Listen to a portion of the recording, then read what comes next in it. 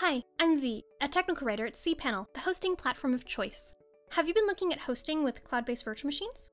Do you work in the Microsoft ecosystem and want to keep everything contained there? Good news, cPanel and WHM is now officially available on Microsoft's Azure Marketplace. Here, I'll demonstrate how to launch a cPanel and WHM virtual machine on Azure. In this video, we'll log into Azure, find cPanel and WHM in the Marketplace, configure a virtual machine and set up your WHM login, launch the virtual machine, and then finally log into WHM. First up, open your web browser and navigate to portal.azure.com. If you aren't already logged in, go ahead and log in. Or if you don't have an Azure account, create one.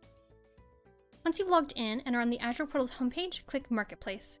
The Marketplace interface will appear. If you don't see Marketplace listed on your homepage, then use the search box to search for Marketplace.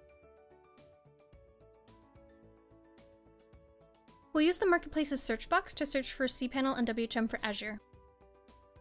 Before clicking on a listing, make sure the publisher is cPanel. After you click on a listing card, the listing itself will appear. I've also put a direct link to the listing and the description down below. When you're ready to launch a virtual machine, click Create. The Create a Virtual Machine Interface's Basics tab will appear. First, we'll fill in the project details. Select the subscription to pay for this virtual machine. Then, for resource group, either select New Resource Group or an existing resource group. Creating a new resource group when making a new virtual machine makes it easier to delete all parts of your machine once you're done with it.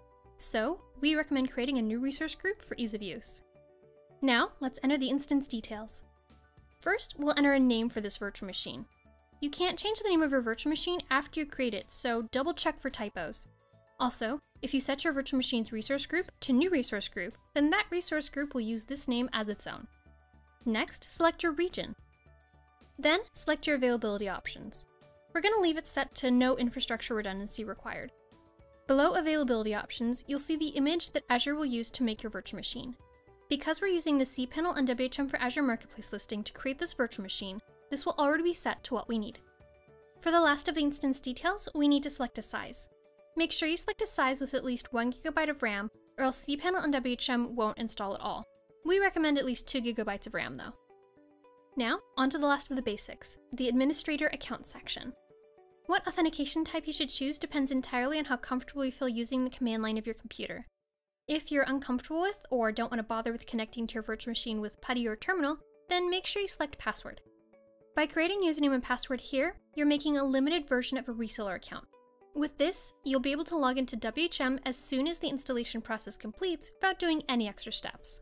Once you log into WHM, you can give your virtual machine's root account a password using the Change Root Password interface.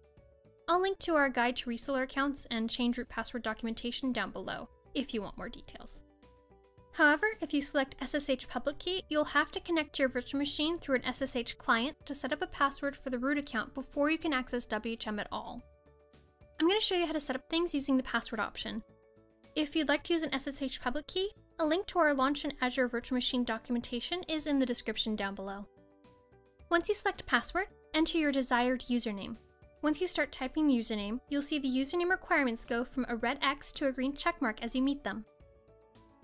Now, for the password. Once you start typing your password, you'll see the requirements your password still needs to meet. Those requirements disappear as your password meets them. Then, confirm your password. If you just need a basic virtual machine, you can click Review plus Create. If you want to change the type of disk your virtual machine uses, add tags, or other more advanced options, you can customize your virtual machine further using the other tabs in this interface. If you are changing further settings, make sure to keep boot diagnostics set to Enable with Managed Storage Account. Disabling boot diagnostics can cause issues when installing cPanel and WHM. Let's go ahead and double check that everything we've entered or selected on the Basics tab is correct. Okay, looks good. We're creating a fairly simple virtual machine today, so let's go ahead and click Review plus Create. Once you click that, Azure runs a validation check, then takes you to the Review plus Create tab. Here, you'll see the cost per hour to run your virtual machine. You'll notice that cPanel and WHM for Azure doesn't bill through Azure itself. Instead, you'll need to buy a license directly from cPanel after your trial period is up. It's easy to get a license directly through WHM, but I'll link to our How to Purchase a cPanel License documentation down below. Below the pricing information, you'll see the Terms section. Make sure to read the terms through before continuing on. Lastly, you'll see all the details of your soon-to-be virtual machine. Double check everything again just to make sure it's correct. Okay, looks good. Time to click Create to launch our virtual machine. In the top right corner, you'll see a notification that deployment is initializing. After a little bit, a deployment interface will appear so you can watch the progress of your virtual machine's launch. Deployment plus WHM's installation will take approximately 15 minutes. This would be a good opportunity to get a snack or check your email. Once your virtual machine deploys, you'll see a green check mark. This doesn't mean that WHM is finished installing, though.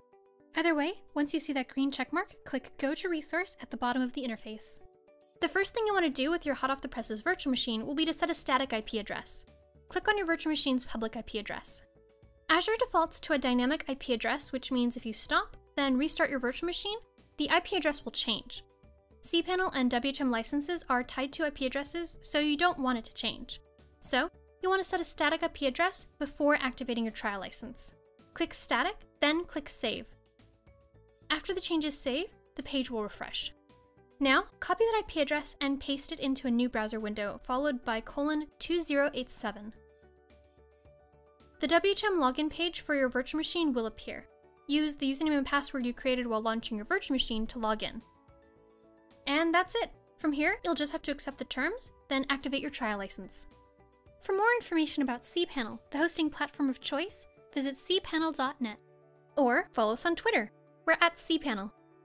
If you found this video useful or have any questions, let us know in the comments. And for more helpful videos, subscribe to our cPanel TV channel.